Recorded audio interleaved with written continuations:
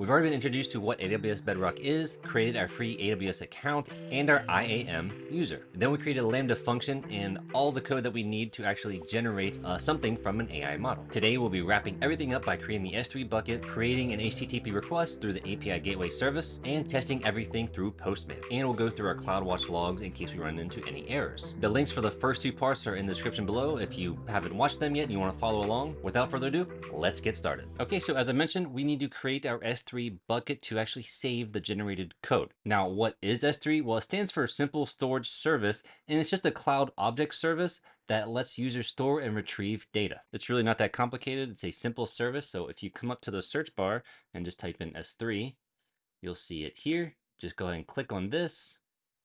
And whenever you get here, you may not have any buckets created, especially this is your first time, but there's a create bucket on the right here. And all a bucket is just a container to store data. And you can have multiple buckets, right? You don't have to have just one bucket for everything. So we're going to go ahead and create this. So go ahead and go to create bucket. Okay, so once you're here, there's just a couple of things we need to do. So for the bucket name, you can go ahead and paste in the actual name of the bucket we used in the code. And we may need to change that if this bucket name is already taken, because the bucket name must be unique within the global namespace. All right, so we'll check this in a minute. For the object ownership, you can just keep this disabled. We don't need to worry about that. You do want to block all public access to the S3 bucket.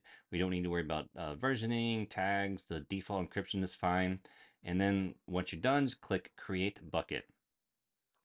However, as you can see here, the bucket with this same name already exists. Just because you don't have a bucket with the same name doesn't mean it's not within the global namespace, okay? And what this really means is that the bucket names must be unique across all AWS accounts and regions, okay? So that's what it means by the global namespace. So we need to come up with something more unique than this. So I'm just gonna say dash Tyler YT for YouTube. Okay, and then I'm gonna see if this works. So I'm gonna create bucket. Okay, cool.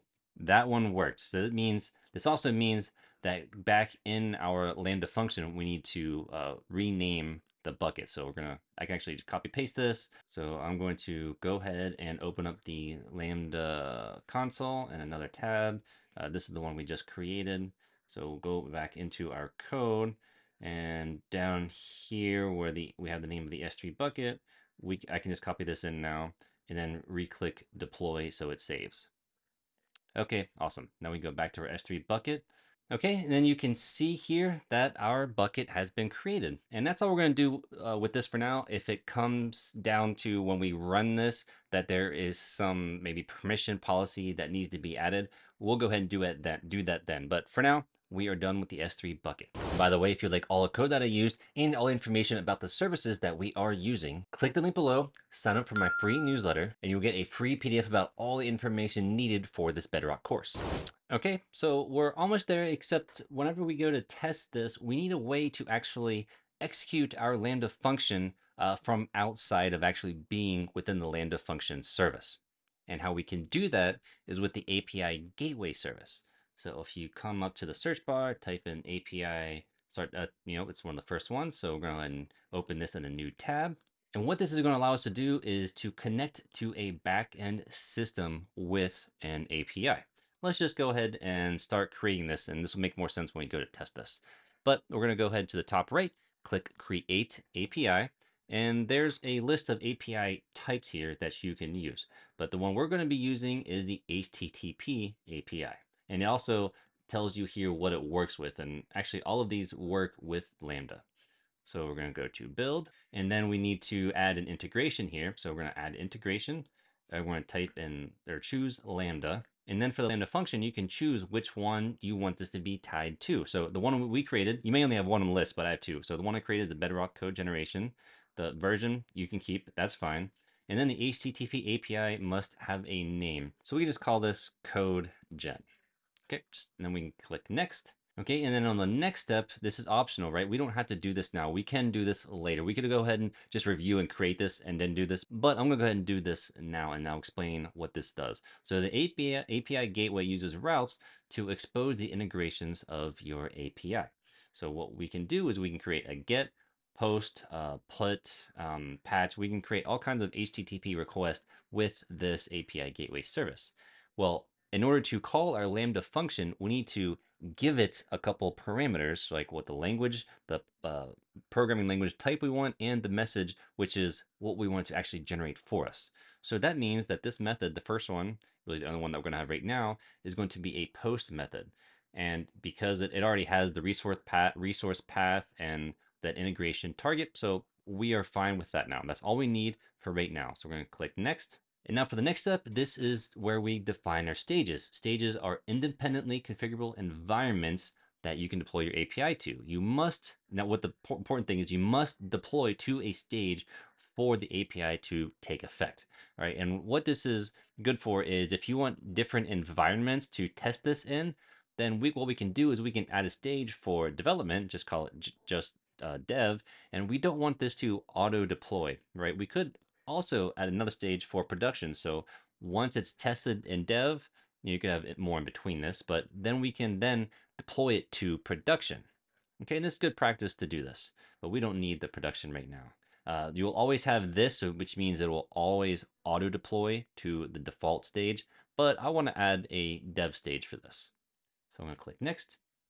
And now this is just a review and create. So with the API name, the integration, which is the Lambda function integration, we have a post call, and then the stages. And then we're going to click create. Okay, and then it reroutes us back to this screen, which is where we have all of the routes or the types of requests for our Lambda function. So right now we only have a post request. And this is all we really need to do right now. Now, the next thing we need to do though is actually deploy this so we can use these routes. So we're going to click deploy. The stage we want is dev, and then just click deploy. And now what this has done is if we go back to APIs, then go to CodeGen, this is the one that we just created, and then you click right up here on the left-hand screen, there's the API for CodeGen. We now have the stages for CodeGen. We have two different API calls. So this is this is the URL that we're going to use that is going to execute our Lambda function. Okay, great. Now that we have our S3 bucket and our API gateway service set up, we can now get Postman test a service so that it will call a Lambda function and then try to save it to the S3 bucket. And whether it works or not, we'll then check our CloudWatch logs. Okay, now we need a way to test this. So we're going to use Postman. Okay, and this is free. You can either use the web version or you can download the software and use that. But I'm just going to use the web version so you don't have to worry about downloading anything. And this is what this is going to allow us to do is to actually call our post request that we just created. Now you could also use a curl command in your terminal, but I'm just going to show you Postman because I like the interface and it makes it a little bit easier. So you'll go to postman.com and you can either sign up for free if you haven't already, or just go ahead and sign in. Okay, so if this is your first time here, this can look a little daunting, but on the left-hand side, there is a workspaces. So just choose that and go ahead and create a new workspace. So we're going to create a blank workspace, choose next, and then you can just name it, I'm going to say AWS services, even though it's kind of redundant to say, but just I already have an AWS one. So click create. So on the left-hand side here, there's a create collection, click that. And what it says here is we need to add a request. So you can actually name this collection, right? So this is going to be called Bedrock. And then we want to add a request. So we're going to add a request. And this will be, we can, so up here where it says new request, you can just name this. And this will be code gen. All right, it doesn't actually, this is just the name of it, right? Now, right here, we know this is a post request. So change that, click the drop down, change it from get to post. And what we need to do is now enter the URL that we're going to use. So if we go back to our API gateway, here for the dev, just copy this URL, go back, paste that in here. Now this is kind of the base URL for the dev version. We're going to need slash, and then we need to get the actual API call name, right? So if we come back to our API gateway service, you go to routes, the call name. So it says post request here. So it's a post and then slash bedrock underscore code underscore generation. So I can copy the name of that, go back here, and then make sure you have that slash after the dev and then put bedrock code generation. Okay, now we're not quite done yet. We need to give it two parameters. So underneath that URL, there's a params, authorization, headers, and body. Go to body, then choose raw, and and if it's not already, choose JSON in the dropdown here. Then what we're going to do is we're going to add in this JSON. We're going to have a message and a language. So message. So we can say, for the first time, write a function that reverses a string, and then need to have a comma because it's in JSON format, and then we have the language, and then this is just going to be Python. Okay, now we're going to go ahead and test this, and I don't expect it to work the first time, and we'll go through the errors if it doesn't work. So what we're going to do now is just, all you do is click the send button here. So we're going to click this, and it's sending request, and it says code was not successfully generated, the 404. So we know this was an error. Now this is where I'm going to show you what the CloudWatch logs are and how they're useful. So we want to go back to our Lambda function. Okay, so I'm back in my Lambda function here. And if you go over to beside the code and test, there's a monitor tab. Okay, so there's a button here where it says view CloudWatch logs. So we're going to click that. It's going to open up in a new tab. And what it's going to do is load a bunch of log streams here, okay? And what we want to make sure is that we have the latest. You may only have one here, especially this is your first time, but I've tested quite a few things here already. So we want to open this up. And it's going to help give us the error, hopefully, of what we have. So it says exception in handler message. So I printed out the event. Okay, so we have the event, but I got exception in the handler message. So what this means is we go back to our Lambda function, go to the code, and I know that it is, ah, I know what the problem is. You may not already have this problem, but I was testing some things and I did not revert them. Okay, so I need to say event body here and event body here. And I think instead of JSON.loads, that may be JSON.dumps. But we'll see. So go ahead and deploy this. I think that was the original code that you guys should already have that. You may not have gotten this error, right? But let's go back to Postman. Let's send this again. And I got the same thing. And this is okay, right? I'm going to go back to my CloudWatch logs. I'm going to refresh. And then, this is my latest call here. So I'm going to choose this. And it says the JSON must be string type. Okay, not dictionary. Okay. So after I just kind of was trying to figure out why that didn't work. What happened is the event body here I already load the body from the event, and then I was trying to do more here. So it should just be message equals event body, message, event body, language. If you already had that, great job for you. I don't know what I was doing, but I think this might work now. So if you deploy the changes, I'm going to go back to Postman again, and we're going to try to send this again. So send. If we get a different error, then we'll tackle that. But this is a good thing. It's taken a little bit longer to send the request. Hopefully this comes back and we got an okay. Okay, we finally got a 200 okay. Now if we go back to the CloudWatch, let's go over, let's refresh this. You can actually also refresh it here. And we will click this one. Okay, so it says the event body. Okay, great. I had it printing that out. And it says code saved to S3, the Bedrock bucket under Tyler YT. Okay, great. So let's go ahead and check our bucket to see if it was saved. Let's go back to our S3 service here.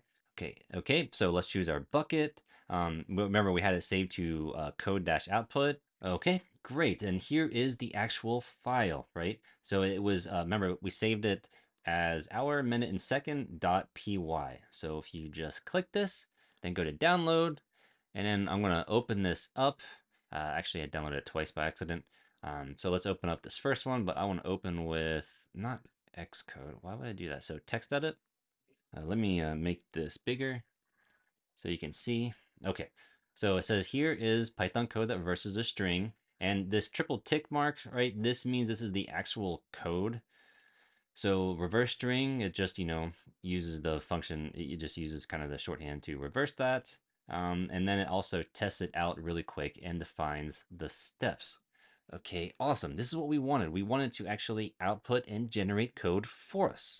Okay, well, we're able to wrap everything up in an end-to-end workflow and have AWS Bedrock generate code for us through one of the AI models. And in this case, we used Anthropic's Claude version 2. If you enjoyed this course, I have more coming. And in the meantime, here are 2 courses on AutoGen. I'll see you next video.